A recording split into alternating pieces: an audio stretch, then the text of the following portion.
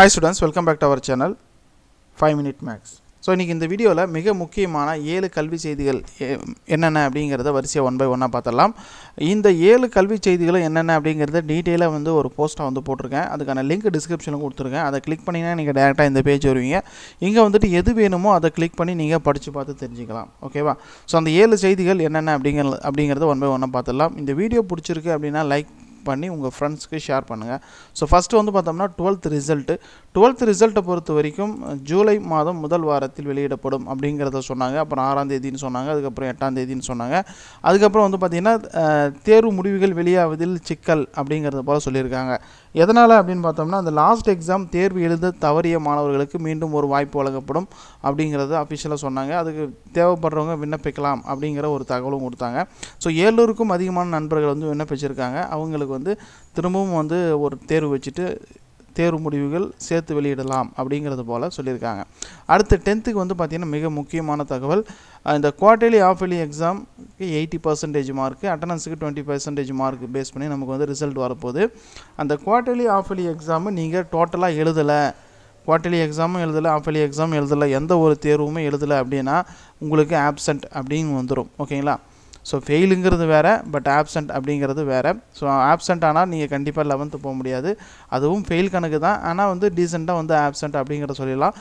அப்ப ஆப்சென்ட்னா கண்டிப்பா அதுக்கான தேர்வு எழுதி தான் ஆகணும். ஓகேவா? ரைட். அடுத்து மிக முக்கியமானது 11th and 12th வந்து பாத்தீங்கன்னா பழைய பாடத்திட்டமே தொடரும். இது இன்னைக்கு உண்டான பிரேக்கிங் நியூஸ். ஓகேங்களா? சோ டீடைலா வந்து கொடுத்திருக்கேன்.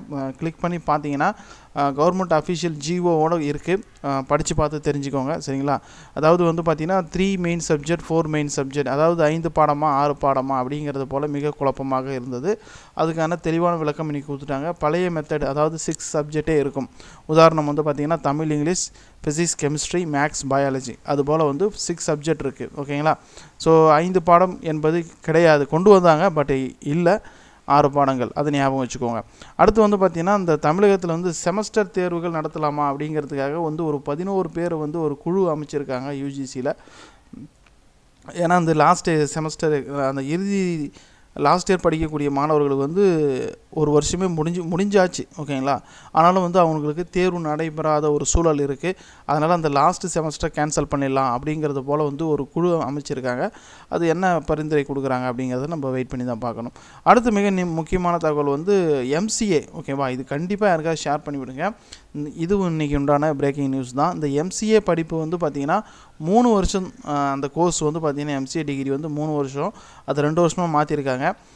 இது நிறைய தகவல் இருக்கு. படிச்சு பாருங்க. கண்டிப்பா யூஸ்ஃபுல்லா இருக்கும். அதாவது இது வந்து சேர்வதற்கான மாணவர்களுடைய ஆர்வம் குறைந்திருக்கு. பல காரணங்கள் சொல்லிருக்காங்க. அதனால வந்து 3 வருஷம் இருந்தத 2 வருஷமா பண்ணிருக்காங்க. BSc BCom இவங்க படிச்சிருந்தாலும் இவர்களுக்கு 3 ஆண்டு என்றும் BBA படிச்சிட்டு MCA BCA முடிச்சிட்டு MCA போறவங்களுக்கு 2 வருஷம் அப்படிங்கிறது போல நிறைய டீடைல்ஸ் வந்து கொடுத்திருக்காங்க. தேவை அப்படினா கிளிக் பண்ணி படிச்சு பாருங்க. ஓகேங்களா? அடுத்து டீச்சர்ஸ்க்கு உண்டானது அதாவது டெட் ஆசிரியர் தகுதி தேர்வு. ஓகேங்களா? டீச்சர்ஸ் எலிஜிபிலிட்டி டெஸ்ட் இத முடிச்சவங்களுக்கு வந்து 2013ல ஒரு எக்ஸாம் வச்சாங்க. அதுக்கான சான்றிதழ் டெட் பாஸ் பண்ணவங்களுக்கு ஒரு சர்டிபிகேட் தருவாங்க. அதுக்கான எலிஜிபிள் 7 இயர்ஸ் 7 ஆண்டுகள் அது வந்து வேலிடிட்டி. அதுக்கான 7 வருஷம் வந்து 2020ல முடியுது.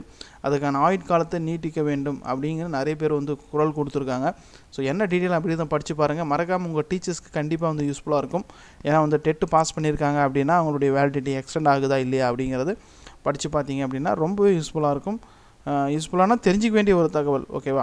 ரைட். அடுத்து மிக முக்கியமானது ஆன்லைன் கிளாஸ் வந்து போயிட்டு இருக்கு. அதுக்கான கேஸும் வந்து ஒரு பக்கம் போயிட்டு இருக்கு. அதாவது வந்து பாத்தீங்கன்னா ஆன்லைன் கிளாஸ்ல வந்து இந்த ப்ரீ கேஜி அதாவது கேஜஸ் செக்ஷன்ஸ் லோயர் கிளாஸ் எல்லாம் இருக்கு இல்லீங்களா 6 to 8 1 to 5 இவங்களுக்கு எல்லாம் வந்து சில கட்டுப்பாடுகள் வைக்கணும். அதாவது 8th வரைக்கும் வந்து ஆன்லைன் கிளாஸே இருக்க கூடாது அப்படினு சொல்லிருக்காங்க. 9th 10th 11th 12th அல்லது 6 to 8 இந்த மாணவர்களுக்கு எல்லாம் வந்து ஒரு 2 மணி நேரம் வைக்கணும். அதிகபட்சம் வைக்க கூடாது அப்படிங்கிறது மாதிரி வந்து நிறைய வந்து கேसेस எல்லாம் போயிட்டு இருக்கு. இதற்கான சில கட்டுப்பாடுகளும் வர இருக்கு. அது கோர்ட்ல கேஸ் இருக்கு. என்ன நடக்குது அப்படிங்கறத பொறுத்து பார்க்கலாம். இப்போ நான் சொல்லி இருக்கிறது எல்லாமே வந்து ஷார்ட்டா தான் சொல்லி இருக்கேன். பட் பிரீஃபா ஃபுல் தகவல் வேணும் அப்படினா இந்த லிங்க் எது வேணுமோ அதை கிளிக் பண்ணி படிச்சு பாருங்க. கண்டிப்பா வந்து உங்களுக்கு யூஸ்ஃபுல்லா இருக்கும். மேலும் இது போன்ற பல தகவல்கள் கல்வி சம்பந்தமான செய்திகள் நம்ம போடலாமா அப்படிங்கறதையும் உங்களோட கருத்தை கமெண்ட்ல தெரிவிங்க. Thank you.